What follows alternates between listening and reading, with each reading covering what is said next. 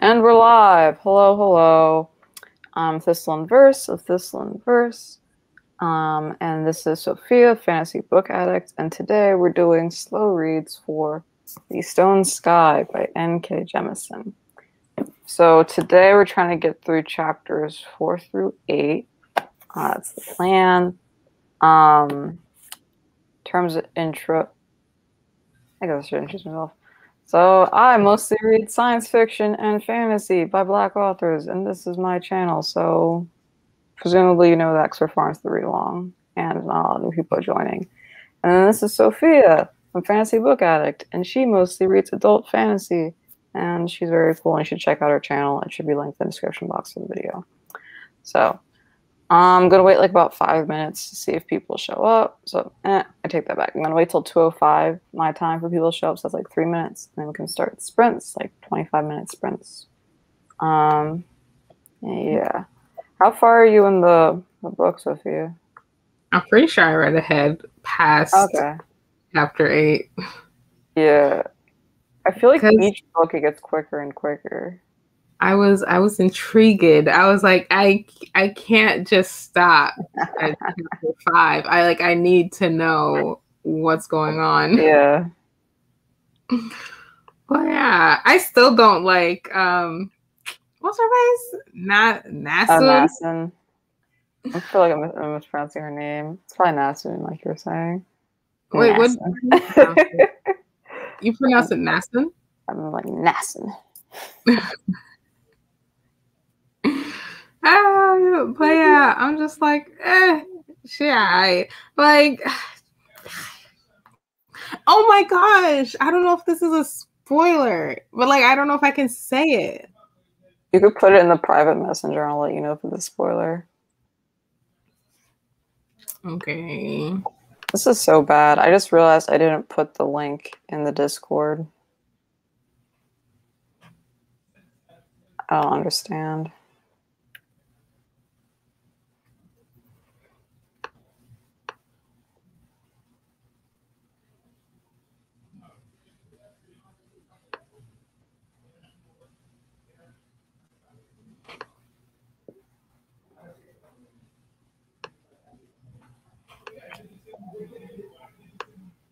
If you hear a noise in the background, I'm sorry. That's my dad and my uncle.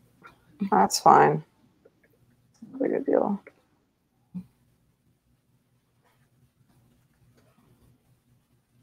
Okay. It's been sent. Okay, I'll take a look. This is so pathetic. Cause I'm pretty sure I put it up on Twitter. Yeah. But it just wasn't in the Discord. I'm gonna double check it's on Twitter really quick. Hey, Salter. I think it is because I retweeted it.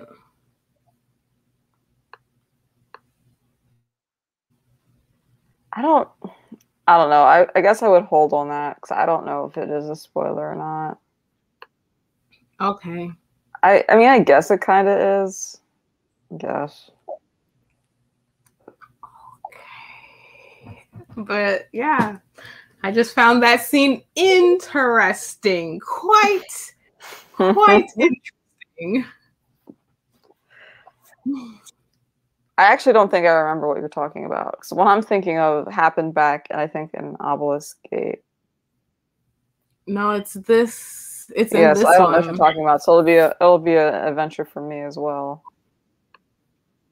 Okay, so we're at 2:05. Let's share this screen so we can start the sprints.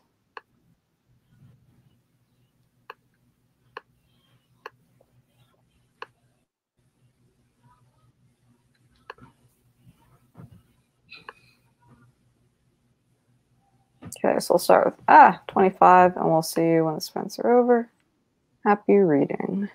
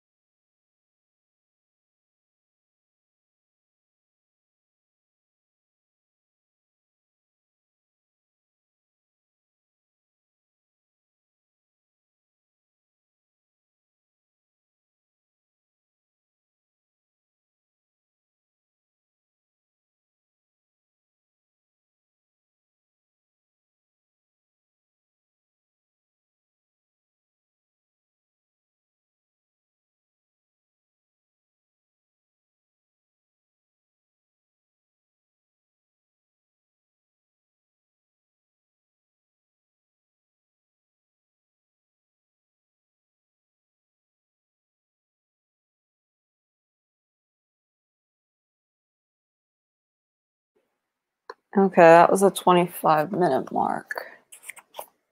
How is people's reading going? I Right was like now, a little sorry.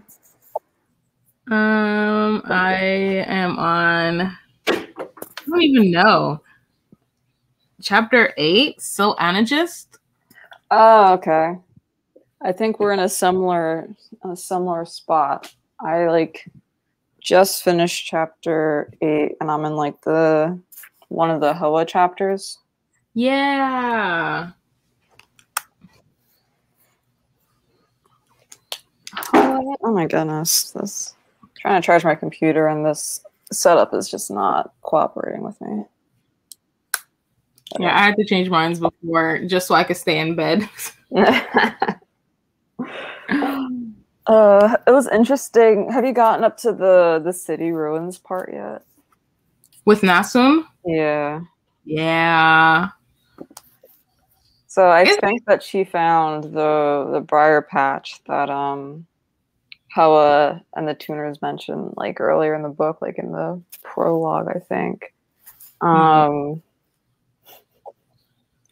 Still doesn't seem to like Shafa very much.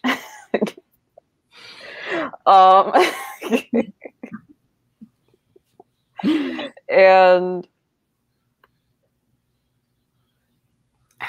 at one point, I think it was just like interesting to me that to have like how Essen had her, or I guess Cyanite had her moment with Alabaster where he told her like, you know, this was like how origins are treated as like a project, like there was like political forces behind it and like there's a reason for everything. Yeah. It was kind of interesting because Nasson is like so advanced. Like in my head, she's just like advanced beyond the fulcrum and stuff like that because of her magic, but like she's still like that was news to her. Like that wasn't something she had to like think about or contend with like in her life. So yeah. But sorry, you were saying. I just hate the Nasun and Shafa dynamic so much with a burning passion. I like at one point she's just like, "You're my father now," and I'm just like, "Ah, but this man is trash." He's her papa. This man is garbage. He's the reason why generational trauma exists in your family. What do you mean? I feel so conflicted because like he is responsible in a indirect way for all the trauma that Nasun has gone through with her mom, but also he's a better father than Jija. So I'm just like, I don't know how to feel about this right now. I am confused, but like Perplexed. yes. They had a little Ohana means family moment. Yeah. And I was like, maybe some family should be left behind or forgotten. But that's just me. That's just me. You know, sometimes family is overrated. You know? Salter said, I just finished chapter 8 this morning, and now I'm back just before chapter 5, Solanagist. Because Salter's doing like a hybrid read. So I think he did the audio first, and now I think he's doing the physical. Mm-hmm. What did you think of like the ruins of this? He didn't earn his redemption. He just bumped his head. I mean, that's where I'm at with him. I'm like, it's cool that you can be nice to people for a little bit, but like, I still don't like you. I knew you before you bumped your head, so I still don't like you. What did you think of like the ruins and all that? I thought the ruins were really fascinating, and like I feel like it has something to do with Hoa's chapters that are going on right now. So like I'm thinking that the ruins that Nasun is discovering are like what Hoa's home was before, if that makes sense, you know? Yeah, I think there are hints that this might be Hoa's doing. Yeah, that's just That's my theory. Yeah. What do you think of the what do you think of like the tuners and all that and like the little like the before times that we're getting glimpses of? Honestly, I think it was interesting because like we got into this part like because like we figured out where origins come from and like they technically come from the Stone Eaters, but like the chapter I just read talked about the war and how like the people had the ice white eyes, and I was just like, oh my gosh. And like how they were basically persecuted, and so the Stone Eaters were created in a lab in order for people to be comfortable in their bigotry. And I just find that incredibly fascinating, yet disgusting at the same time. And like the way that the technology works, where it's like just magic and vines. And so like how the houses can regenerate and stuff, I think that is so dope. It's like sci-fi fantasy mixed. And I think N.K. Jemisin did a really good job with that. Yeah, I didn't put this together until you said magic and vines, but it kind of reminds me. Have you read Zara the Windseeker by Nnedi Okorafor? No, I have not. It's a middle grade. I think it depends on where you get it. Like I think Okorafor says it's young adult, but like my library shelved it as a middle grade. But like they have like living buildings and stuff that are made out of plants, and like they kind of like will grow their buildings. Like they're like, oh, I want a building here, so I'm gonna plant this like building seed, and I'm gonna get this building. Or like, I think all their computers are plant based too. So it just reminded me of the similarities between these two worlds. Also, have you watched the anime Neon Genesis Evangelion? No. Okay, I don't know if I necessarily recommend it. Like, I enjoy it, but like, I don't know if I'm necessarily gonna like push it to everyone. But for some reason, this book in particular really makes me think of that anime. I think it's because I talk about people being like grown in like capsids, and in NGE, they have like pods that they have to get into to like pilot these like big robots. I think that might be part of it. I think also, as we learn about how the technology works, I think that's also why it makes me think of that. Oh, I think in Jerry's read Zara the... I'm about to mess up the name so bad. This is embarrassing. I just said it. Zara the Windseeker. I think in Jerry's read, I just said it's so good. Salter says, the Neeks remind me of Indigenous Americans and Mexicans. Would be the enemy made in the image of wiped out Native people. I think the Neeks, I don't think we've talked a lot about the Neeks in the book thus far that I can remember. There's kind of like allusions made to like these people, the Neeks. And like, I know what you're talking about, Salter, but in terms of where we are, I don't know if we've gotten into them a whole lot yet. But yeah. And it has been set up. The setup has been building because I don't know. I think it's been building because I remember the how like Essen navigates the world in the 5th season. She's always like trying to figure out people's like racial identity and like racial makeup, and like I think it's been building to this point. And in the Obelisk Gate in the 1st chapter, it mentioned the Lorists were based on, I think it was like the Regwo, like a people who like dressed a certain way and like histories were important to them, and like so there's like facets of the lore of the Regwo that are like built into the Loris tradition, but like people don't really talk about the Regwo because what is history? Dead civs aren't important, and like now it's coming full circle. So I stopped right when Gaylani said they'll go see them next. It's Kalenli. That's very close.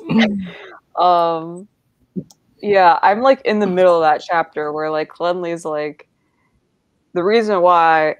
Oh, that was funny when they were like they just met Kalenli and they're like, how good can she possibly be? Like, oh, I can control like these obelisks. What obelisk can you control? She's like, I can control the onyx. And they're like, oh, gasp. no one can control the onyx. And she's like, the reason why I can control the onyx is because I go outside, so we're all gonna go on a field trip, so that you'll become better tuners. That was interesting. I love that. They deserved that field trip. And they did. I really like their chapters. I think I just like whenever they talk about the dead civs, because before, I think, like when we're reading chapters 1 to 4, it was really like Hoa's chapters and Essence chapters that were holding my attention. But now that Nassen is in like the dead civ and she's like fiddling around with all that stuff, now her chapters are my favorite, and like I'm not too worried about what's happening in Castrima right now, even though I know it's important. I'm just like, what? I want to know what happened with Hoa in the dead civ. I'm like, they're trying to survive. Who cares? Who cares? Take us back. Take us back. Yeah. Steel's not even involved with them anymore, so who even knows if the Stone Eaters are gonna give us any hints? Any last things you want to talk about before we start another spell? No. Okay. I'm still laughing at Salter calling Kalenli Kaylani. How long do we want to go for the next one? Like 35? Like longer than that? I think 30 minutes is good. 30? Mm-hmm.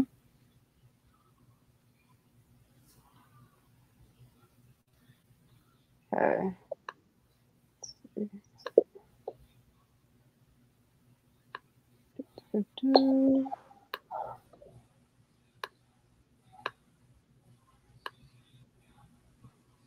Okay. Starting the 30-minute timer. Wait, what? Okay, well, it's a dog for some reason. See you in 30.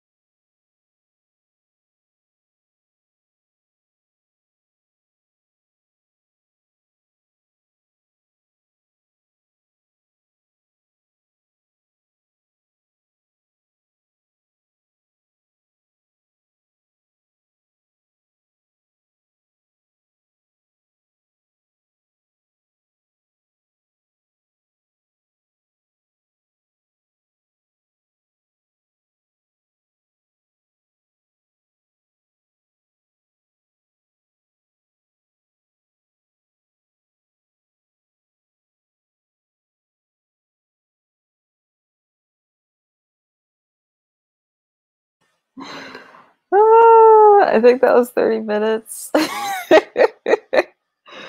I didn't realize that there was going to be a weird barking noise at the end of the timer. So I was like looking around outside, like, oh, wow, I thought we were the closest we can get into our yard. So yeah, how's reading going? Where are you now? It's going good. Right now I'm on chapter 10, Nasun and Shafar in the weird train situation. Yeah. I just really want to get back to Hohosts chapters, to be honest. Yeah. I think I'm in the same spot as you because we're like pretty much in the same place. I was just looking for some article on, they said they're in the asthenosphere? So I was just looking for like an article or a diagram of the Earth's layers to throw in the Discord.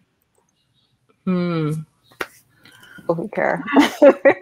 It's so interesting because like I didn't like Hoa when I first met him. Like in the first book, I was just like, I don't trust him. He seems kind of sketch.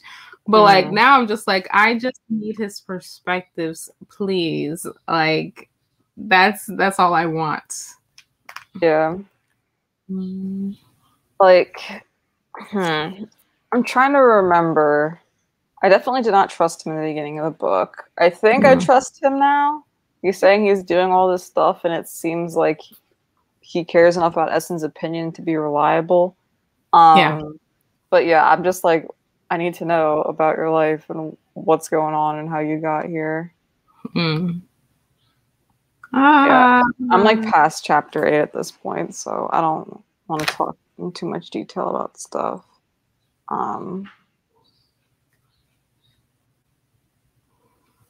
Is there anything else? I mean, I don't know if there was. What Essen's going? So Castrima was trashed at the end of the last book, and what is Essen up to?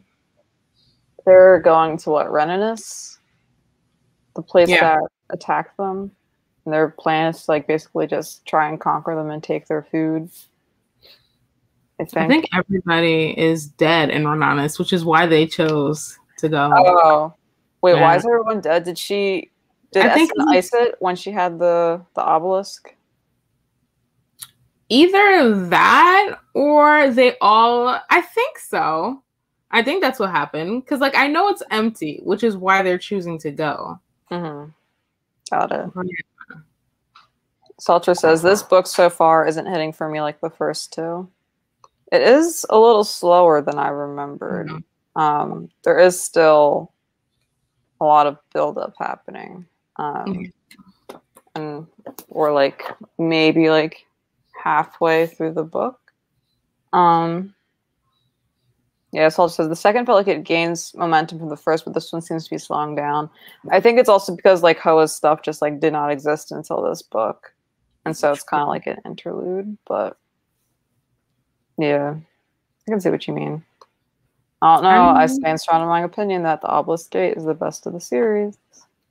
You think the Obelisk Gate is the best in the series? That's my favorite, yeah. I think it's a very unpopular opinion. Yeah, I think I'm like I don't think I've met any people who said that. I think for me so far the first book is the superior. Obviously, this is my first time reading the Stone Sky, so like my opinion might change. Okay. Yeah, I think because it was the first time for this one. Yeah, I think it's because like I really didn't like Nasun's perspective. I just didn't like that whole dynamic, and we focused so much on the dynamic. And plus, like, I feel like the first book, the way it was executed was so interesting because you didn't understand why it was in second or first person, you know? And then, like, that plot twist at the end, and the themes, it was just perfection. Perfection in my mind. Honestly, it's my favorite. That's your favorite so far? Yeah. Okay. Salter says, I'm hoping it all comes together in a solid payoff. Not worried about it falling flat, but I'm curious how this is going to land. For me, I think the payoff was solid. Yeah, I don't remember like what the general opinion was on like online of what people thought of it. I feel like you know how every chapter has that little like note at the end, like some like historical text or whatever. Yeah, I think the tone has definitely changed. Like in the beginning, it was like very much talking about like origins, saving people, and being found out, and then like what happened to them. It's like, which was like weird because before the little endnotes didn't really have like a common theme. Like it was just kind of like about whatever was happening in the chapter. And now the tone is like changing a little to talking about how people in the stillness don't keep track of history and why that's bad. I think that's like one of them. And so I'm wondering like where we're gonna go from here. But I don't really remember much about it. I have faith in the ending. I have faith it's gonna crush me. And I think it probably will, yeah. I don't. I just like it when books make me cry. I don't know why. That's funny. I think I can do like one more sprint. Do you want to do another 30-minute? Another 30 minutes is good. I'm gonna pick a different timer because that barking kind of threw me off. That wasn't even on purpose. I was clicking like the usual timer, and then out of nowhere, it's like, "Do you want to use this dog barking alarm?" I was like, "I mean, not really, but if it's here."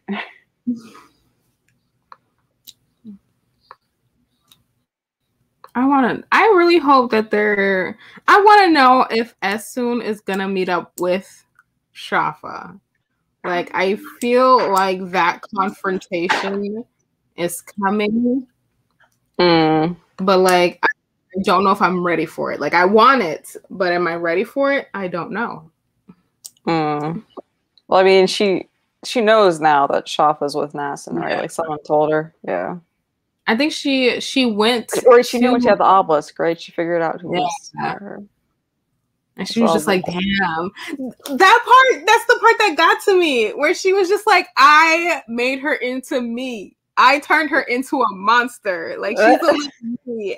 And I'm just like, damn. All her life choices flash before her eyes. Oh, and I just had a random question.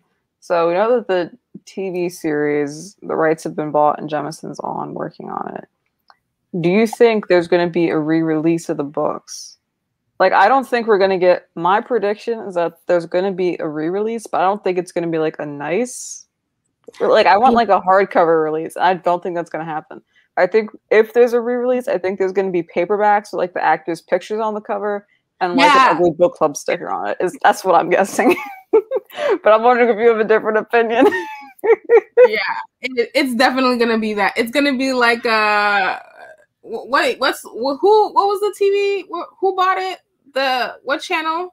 You know how like if it's like adapted by Netflix and it's gonna be like a Netflix original series. Oh, yeah, it's gonna have the big N on the front. No, I'm trying to remember.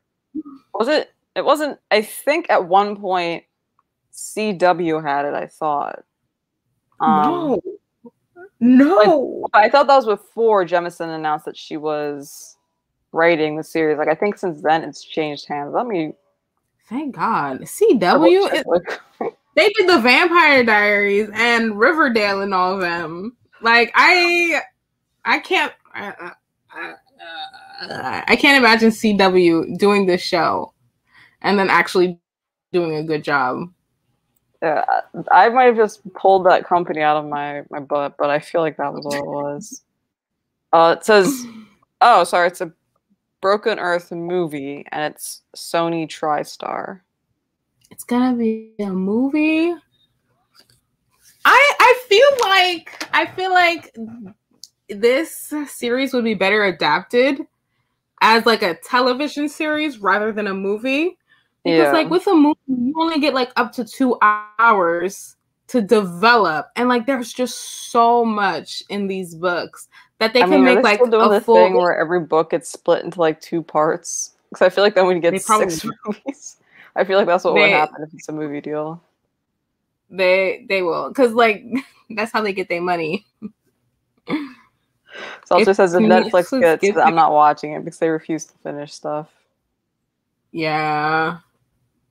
And like the thing about Netflix is that they're so hit or miss. It's either the stuff they create is either really good or absolutely horrible. Like you didn't like the there's kissing no booth? in between.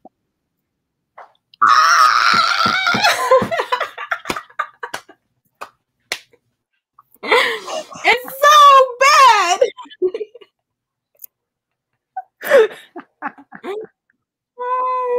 Wait, did Netflix also do After with that British guy, the Harry Styles fanfic? Didn't they also I haven't do that? seen that. I haven't seen it. I don't really watch a lot of Netflix's original content. Like I think they've done like some translations of movies, if I remember correctly, which I liked, but like they didn't produce the movie; they just did the translation. I think they did an Americanized version of Death Note. Oh wait, that was them. I forgot that was them. Yeah. So bad. I'm just like trying to imagine like the costuming and the wigs if Netflix got a hold of this. And oh my gosh, they would ruin it. I wouldn't bother watching it. Would I hate watch it though? If it was on Netflix, it'd be easy to get a hold of. True. I'm trying to think. I feel like I'd hate watch at least one episode, maybe two. You can do a video on it. I guess that's where all the views would be, right? Is talking about how these book adaptations hold up. True. Yeah, I don't trust them at all. Okay. So, last sprint of the day. Oh. Salter says it's going to be the most unironic rip of a Tyler Perry. Oh my gosh.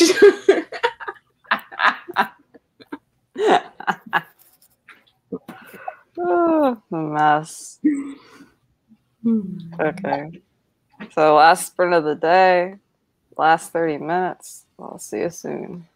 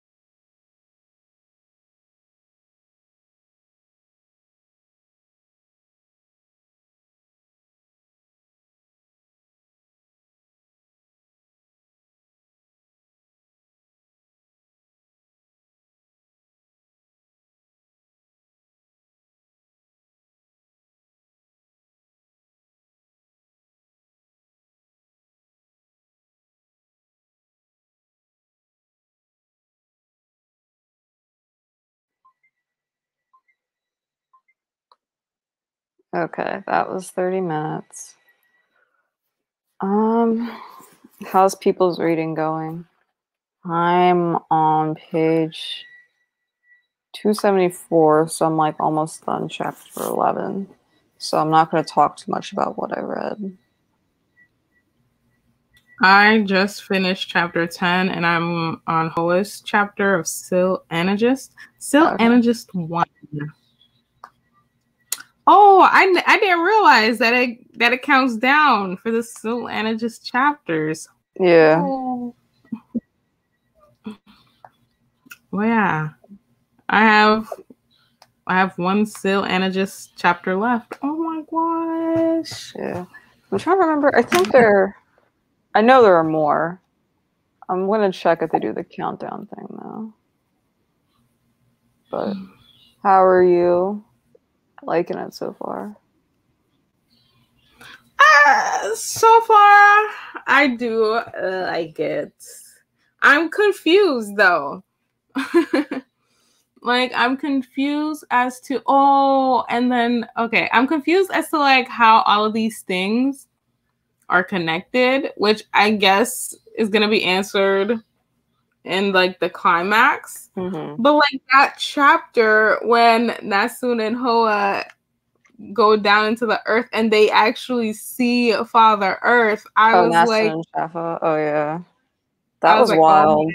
Oh, that'll be interesting to see if they get a good special effects budget for the That's movies. crazy. And like he absorbs human life for revenge. I'm just like, oh my gosh.